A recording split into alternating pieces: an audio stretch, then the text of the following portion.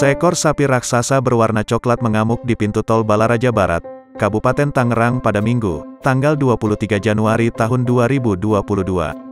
Awal sapi berukuran raksasa tersebut mengamuk karena kendaraan yang mengangkutnya sempat melewati lubang besar di Tol Balaraja Barat. Kepala Bidang Kedaruratan dan Logistik BPBD Kabupaten Tangerang, Abdul Munir mengatakan, sapi langsung terpental dari kendaraannya dan sempat mengamuk di tol tersebut. Mobil truk yang mengangkut sapi di jalan tol, kemudian mobil truk tersebut terkena lubang sehingga posisi pintu bak belakang terbuka, sehingga salah satu sapi lompat keluar dari truk tersebut. Papar Munir, Senin, tanggal 24 Januari tahun 2022. Kejadian tersebut sempat membuat pengguna jalan panik, lantaran sapi berwarna coklat itu sempat berapa kali hampir menabrak kendaraan warga. Sapi liar tersebut di jalan tol mengamuk dan lepas hingga turun ke jalan raya, sambung Munir.